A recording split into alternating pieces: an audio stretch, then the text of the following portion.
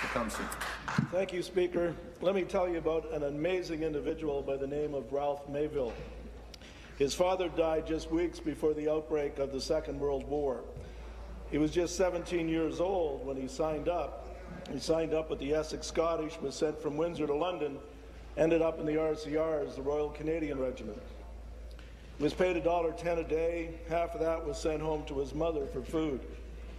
He got shipped to Italy, ended up in an elite combined American and Canadian commando unit known as the 1st Special Service Force.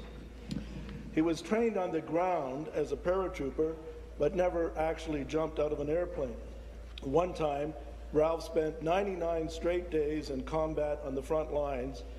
During night patrols, these commandos blackened their faces with boot polish, slipped behind the enemy lines, armed with V-42 combat knives to take out enemy sentries and patrols.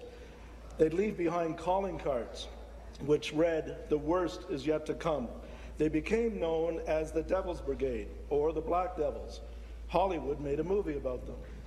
Because he never jumped, Speaker, Ralph refused to wear his paratrooper wings until a couple of months ago.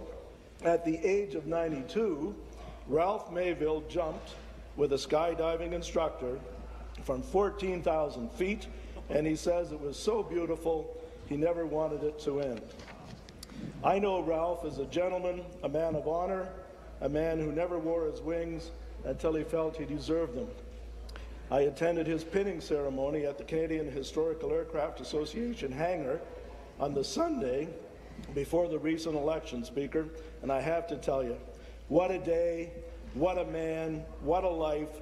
Ralph Mayville, a well-deserved salute, sir, from the Ontario Legislature.